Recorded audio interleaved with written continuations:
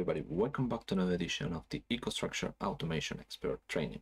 I'm your host, Leandro Umada, and in this video what we're going to see is how we can create a solution for our controller or controllers that we have. So let's go to the presentation.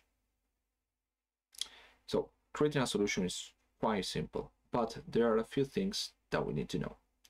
So once we open this EcoStruxure Automation Expert, we just need to go to new in order to create a new application. In case we have a previous application or something, we should be able to see recent or just browse. Okay, as you can see over here, I have recent in open, and I have this one I was testing, and this one is the final project that we need to do. Okay, so let's continue with the slides. So we just need to go to new in order to open the interface to generate the solution. As soon as we open this, we should be able to see this. The software gives us like a template of libraries already added into our solution, so we don't need to add it later. But in our case, as it's the first time, probably it's going to be good to just start with the basic, and then if we need something, we just add it. Okay, so also you know how to add the library. So the full, okay, has everything, and then the starter kit is just the minimum amount for us. Okay, then here in the bottom we should be able to see the name, which is the name of our solution that we want to keep. Okay, so this is going to be inputted over here. Okay, and this is the part where we need to save the information. So let's start by doing that. So here, just new, just wait for it to load, and hopefully it's going to load in this. Just wait for it.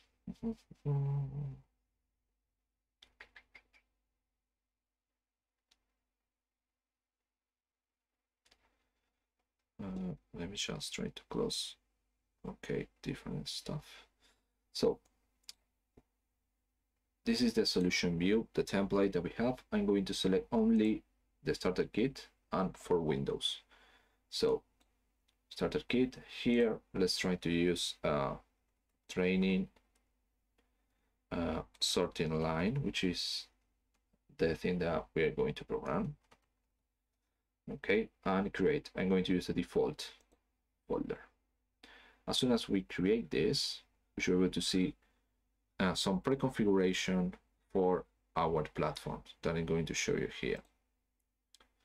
Oh, it just appeared, so no problem. So these are the steps in order to make the configuration of our solution. Here is something important, okay, which is the users that we can add.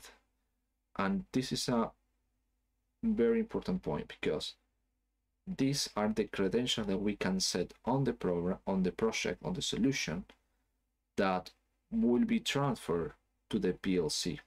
Okay, and also these credentials are the one that we can use in order to simulate the HMI, as we're going to see later.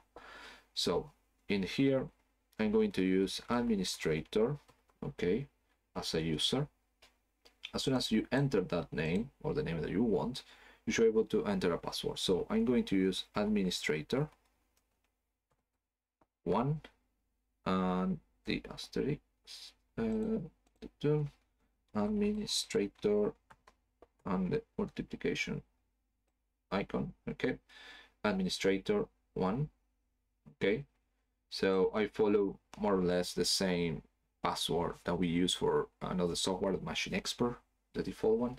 So I'm going to use the same administrator, and you need to fill this requirement over here, okay, about the uppercase, lowercase, and symbol. So I already created that one. Here is to change the password in case you want to change it, okay, and this one we're going to cover that later. We'll just leave it in there. So we just proceed with next. Here is the information of the company. You can add it, no problem. This one, I don't know why they added, but should be able to do whatever thing that we want. Okay, and then on the web page, and next one, put whatever you want. This part is quite easy.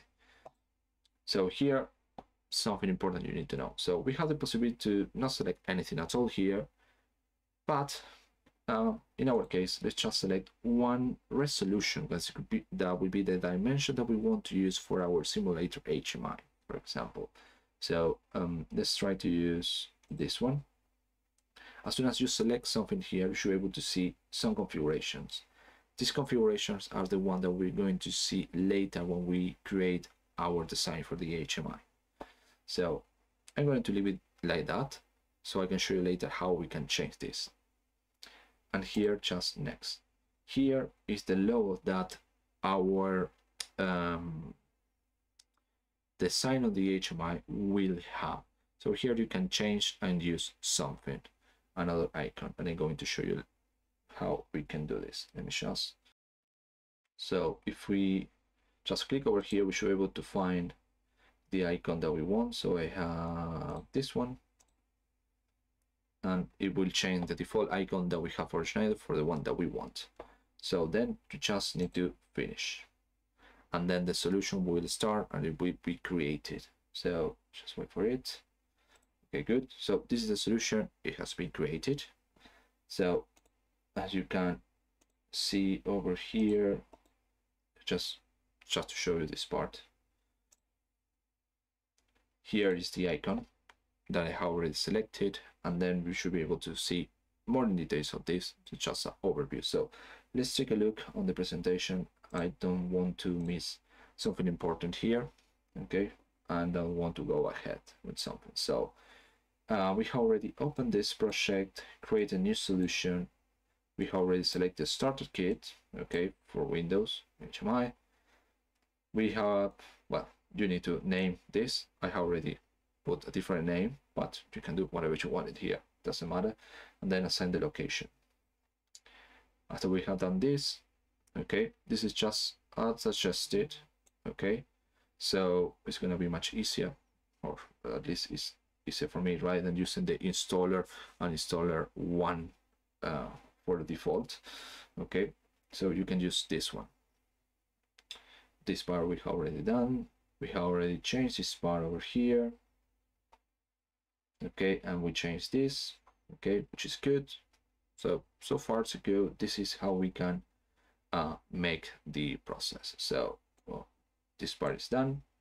Complete information to the company, information ready to you, select size resolution, change the logo of Schneider. So this is quite easy.